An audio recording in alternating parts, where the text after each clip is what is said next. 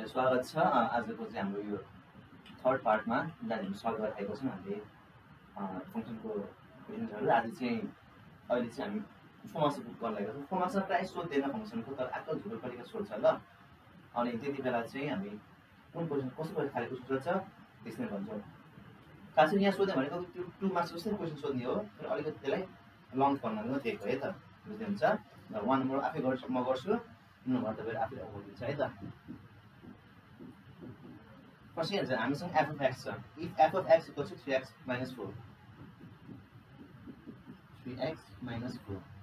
अनि g of x equals to 2x plus 1 छ and त्यो दुईटा फंक्सन इक्वल छ अरे gx x g of x and f inverse gx equal छ अरे भने what is the value of x? Equate गर्ने x को भ्यालु आउँछ है त। सुन्नु के निकाल्नु पर्यो अब g of x निकाल्नु पर्यो, त्यसपछि f इन्भर्स gx निकाल्नु पर्यो। त्यही भएर यहाँ के भएर यसलाई चाहिँ के गरेको फर्मुला लेखेको है, किनभने गर्ने काम धेरै छ तर सजिलो छ है त। gx पर्सन के निकाल्नु पर्छ निकाल्नु ल। Now g f x equals to g f x what 3x minus 4 अब के हुन्छ यो 2 3x minus 4 x को सब्स्टिट्युट गरेको plus 1 equals to 2 6x minus 8 plus 1 6x minus 7 gx कति आयो 6x minus 7 आयो। यो पार्ट आयो, यो पार्ट निकाल्नु पर्यो। पर्छ यो पार्ट निकाल्नु के गर्नुपर्छ हामीले f इन्भर्स निकाल्नु पर्यो, हो के न। here f of x equals to y equals to 3x minus 4 किन y लेखेँ मैले f of x लाई y पनि हामीले भन्न पाउँछौँ है त। अब त्यसपछि or y equals to 3x minus 4 अब के गर्नुपर्छ इन्टरचेन्ज गर्नु पर्यो हैन। on interchanging domain and range we get के पाउँछ हामीले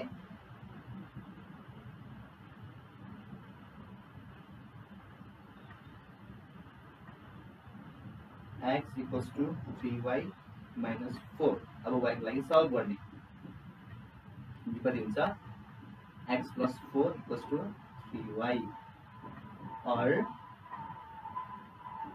x plus 4 equals to y by 3 or electric हुन्छ y equals to x plus 4 by 3 यो भने के हो f of inverse x equals to x plus 4 by 3 f inverse आयो हामीसँग। अब यसको कम्प्लिट फंक्सन निकाल्नु है त। Again f of inverse g x equals to f inverse यहाँ राख्ने g के छ 2x plus 1 equals to inverse ठाउँमा जहाँ चाहिँ x छ त्यसमा 2x plus 1 हुन्छ। के हुन्छ यो 2x plus 1 plus 4 by 3 जहाँ चाहिँ x छ ठाउँमा यो राख्ने। यो गर्दा कति आउँछ 2x plus 5 by 3 आयो। यहाँबाट कति आयो हाम्रो अघि gx बाट 6x minus 5 आएको थियो, त्यहाँबाट 2x plus 5 by 3 आएको छ। अब यो दुईटा इक्वेट गर्ने अनि क्वेसन के दुईटा इक्वल छ भनेको नि इक्वेट गर्ने, त्यसपछि के आउँछ यसको आन्सर आउँछ है त। ल मैले पर निकाल्छ अनि मैले नेगेटिभ दिन्छु gx equals to 6x minus 7 f inverse gx equals to 2x plus 5 by 3 ल मिलाइदिउँ भने ल पजहरू तपाईँहरू यहाँसम्म आउन सक्नुहुन्छ। त्यो के गर्ने सिम्पल त्यो दुईटा इक्वेट गर्ने त्यसपछि x को भ्यालु आउँछ अनि हाम्रो मेन एन्सर पनि आउँछ है त।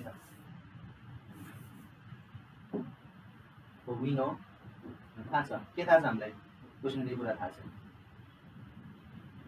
g f x equals to f inverse gx यसको भ्यालु कति छ 6x minus 7 equals to 2x plus 5 by 3 or 18x minus 23 7 is 21 है ना 21 plus 2x plus 5 or यता राख्ने मैले 2 लाई अहिले उता राख्दिए 18x minus 2x equals to 5 plus 21 or कति हुन्छ यो 16x equals to 26 or x equals to 26 divided by 16 equals to 2 1 2 2 is a 2 here the 16 so that's what I have therefore x equals to 14 by 8 answer